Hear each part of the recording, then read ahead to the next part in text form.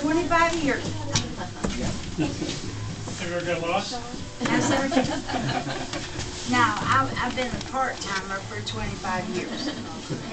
But I had another job that I retired in '02 on Friday, one Friday afternoon, and started working here full-time on Monday morning. Good morning, my name is Wanda. I'm your conductor on this trip up. On the way up, I'll give you some facts about this mountain. You have 583 acres of granite. This is only 1% of Stone Mountain. They estimate this rock goes 10 miles underground. It's 825 feet tall.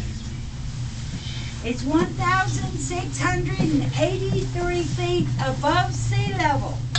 If you walk around the base of the mountain, you'll have to walk 5 miles.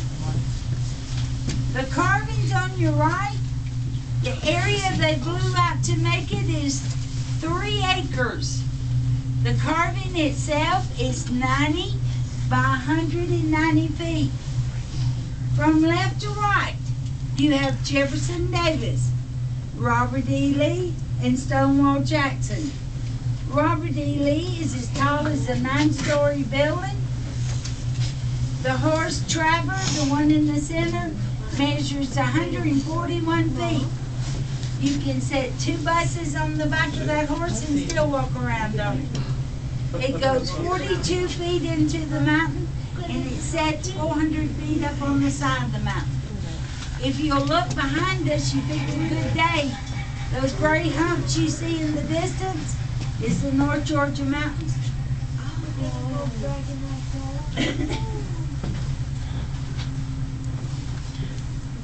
Your cars are running every 20 minutes. Now this car will go back down at 11 o'clock. Then you'll have one at 11:20, 11:40, 12 o'clock. We do have a 1.3 mile walking trail.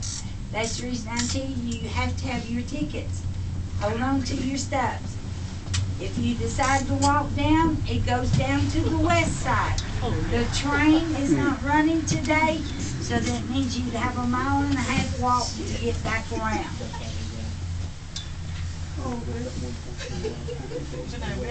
Wanda. What's wrong, lady? It look good, kind of got me. Oh, that's my mini roller coaster. Yeah,